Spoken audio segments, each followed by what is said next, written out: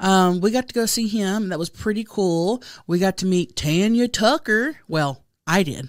You did, but we were fixing a flat tire, me and Beth, and Tanya Tucker's son ran up and helped. And I love Tanya Tucker, but I didn't want to, I wasn't going to like go out of my way to be like, hey, Tanya. You know, apparently she wasn't backstage at the Opry. She was staying on her bus in the parking lot. So we leave. The Opry was great. The show was great. We leave to go, and we get in the car, and Beth's got a flat tire.